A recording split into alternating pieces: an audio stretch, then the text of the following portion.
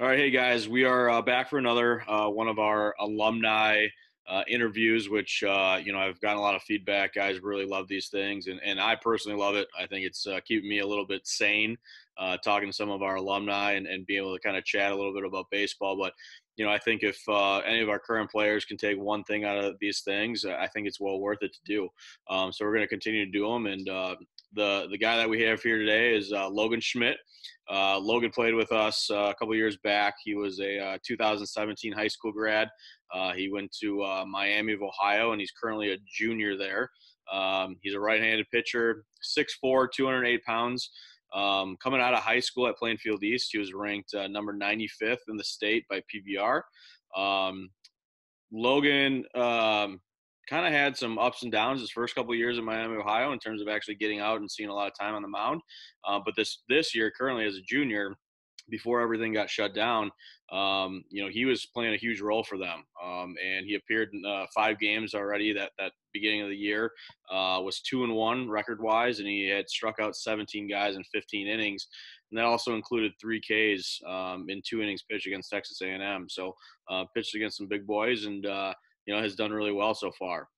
Logan, for just a little background on what I think of him as a person, I don't know if I've met a guy that has more perseverance than him.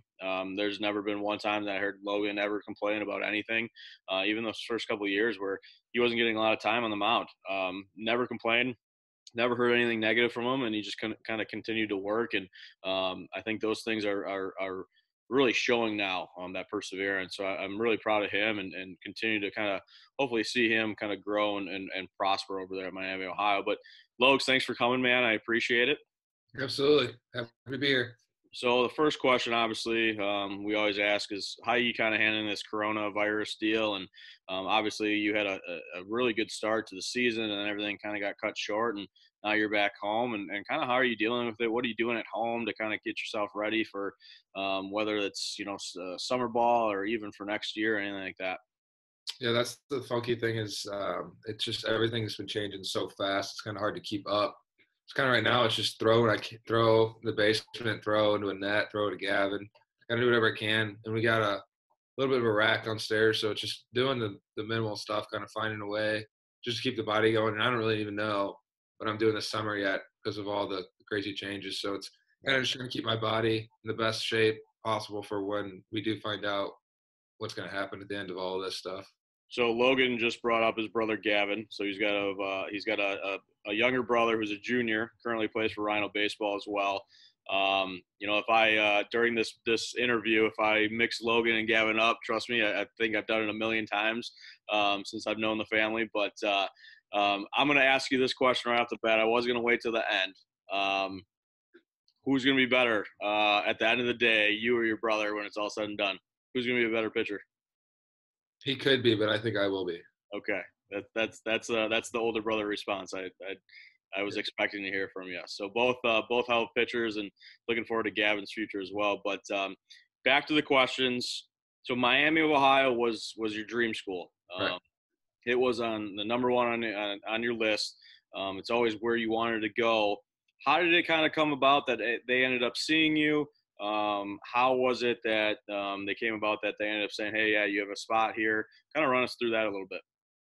So I was a sophomore. I visited campus. At that time, I didn't even think about playing baseball. Like baseball wasn't even a thing. I thought good enough at the time to do. So that was somewhere I went there. I was like, man, I really could see myself going here. Like this place is awesome. Like it's all I want in a school. And then baseball kind of came around.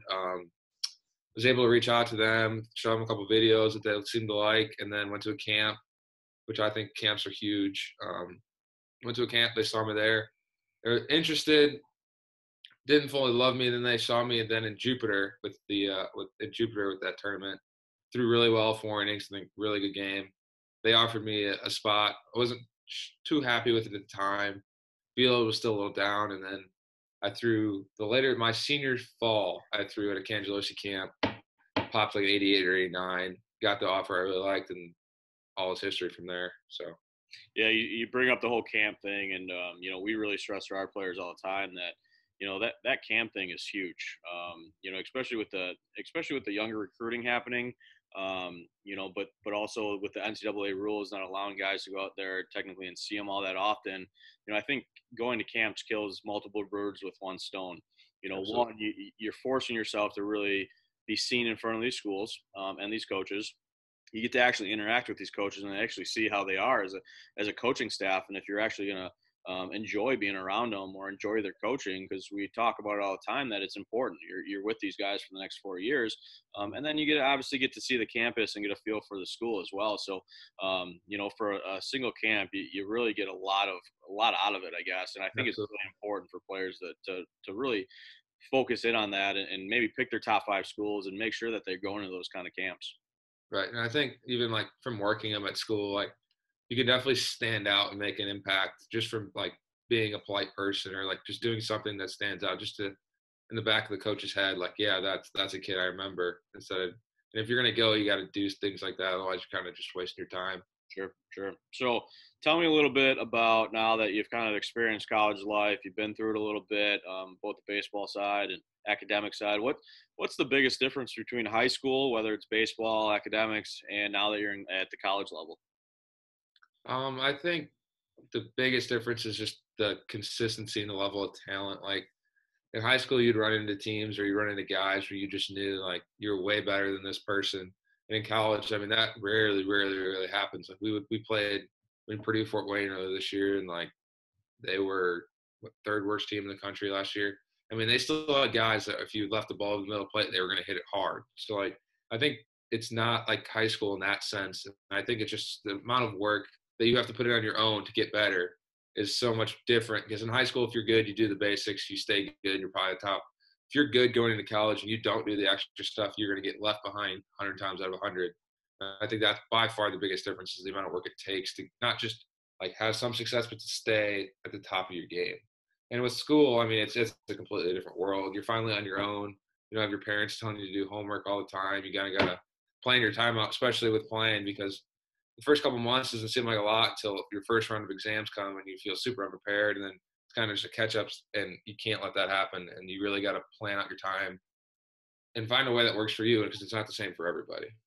Now, does that get easier, obviously, as from freshman to sophomore to junior year, where you almost kind of get in the groove of things and figure out, okay, I know how much time I have for this between games or on the road or at the airport. I mean, does it become a little easier as you go? Absolutely. I mean, because you kind of know, like, okay, if I do this or we have this today, kind of getting it. And it kind of goes every year. It's kind of a new things. You'll have new practice schedules and whatever. But Right. as you get it, you kind of just got to find something that works and stick to it. Because if you don't, you try and go by the, uh, just go by it whenever it comes up. It's never going to work out well. Right. So we kind of touched base your first 2 years there. I think in all, I think you ended up. Let me look at this real quick. If I wrote it down, I think you ended up only throwing, maybe you had 2 appearances, something like that, over the first 2 years, or it was a few appearances, right? Like four or something. Yeah. Yeah, Some four really small. appearances total over the first 2 years, and then this past year as a junior, you really started to kind of come into your own.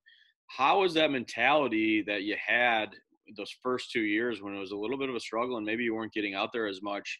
Did you ever feel like, hey, I'm going to quit? Did you ever feel like, man, maybe I'm not at this level? What was your mindset, and kind of how'd you work out of it, I guess, and get to the point now where you were a huge part of that whole bullpen there? I think especially freshman year, there was definitely thoughts like towards the end of the year, like, man, is this really worth it? Like putting in all this work to not even. I mean, I wasn't even traveling my freshman year. Um, yeah, there were definitely those thoughts, but then it kind of creeped in, like, well, I'm here. I have this opportunity. I'm not going to waste it. And I kind of pushed myself to the brink to the point where I had to make the decision: am I going to keep going or am I going to quit? And I just kind of I fell in love with the game more than just being on the field. I fell in love with like being with the teammates, being the practices were then enjoyable. Like kind of changed my entire mentality of you don't need to play to enjoy the game kind Right. of thing. And I think that was huge for me. And then going into sophomore year, I mean, I had a really good first outing and then kind of went downhill from there. But I think it was that same like hard work mentality. I was convinced I wasn't going to let anybody on the team beat me. I had really good talks with my coaches who showed that they had confidence in me, but they just kind of, I wasn't there yet. I knew I wasn't there yet, and I knew I was going to work until I was either there or I couldn't work any harder. And finally, I mean, this year, as the numbers kind of show, it's starting to pay off. But I definitely don't think I'm to the point where I'm ready to be like complacent yet. Right. So, Dylan Psychovics, who did one of these earlier, he mentioned the same thing. He's a freshman at the D1 level at University of Wisconsin Milwaukee, and he mentioned that relationship that he had with the coaches kind of always continued to push him, even though he struggled his first two outings, continuing to give him the baseball, continuing to work with him. And he said that just made a world of difference. Just being able to have that confidence in your coaching staff, that they actually have that confidence in you.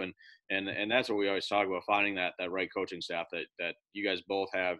As a player, you have that relationship with the coaches, and it's vice versa. Those coaches have to have those relationships with the players as well. Absolutely.